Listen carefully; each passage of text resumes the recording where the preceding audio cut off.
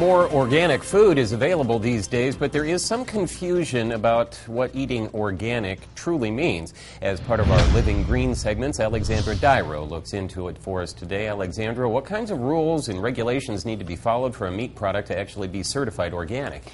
Well, Jeff, in order to be classified as organic, the animal has to be fed on all organic grains. That means no herbicides or pesticides can be used in the food or on the land for 3 years prior to certification. There's a place that recently received the certification. This is the first certified organic processing facility in central Indiana, and when it opened, it was only the second to do so in this state. Jessica and Eric Smith own the This Old Farm processing plant and farm.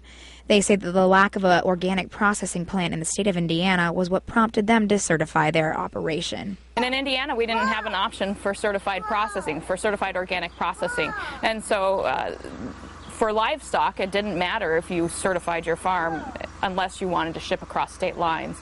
There are many rules and regulations that go into being certified as organic. Some of those include feeding animals on only organic grain, as well as having tracking and traceability.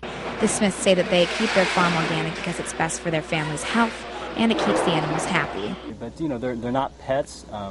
They're animals. They're here for a purpose.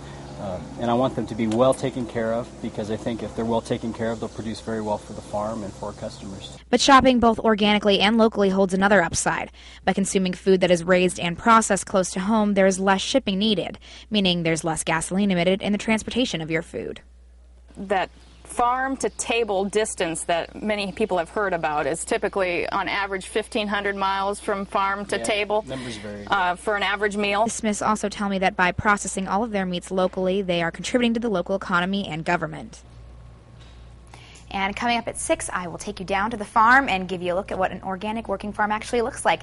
Alexandra Dyro, News Channel 18.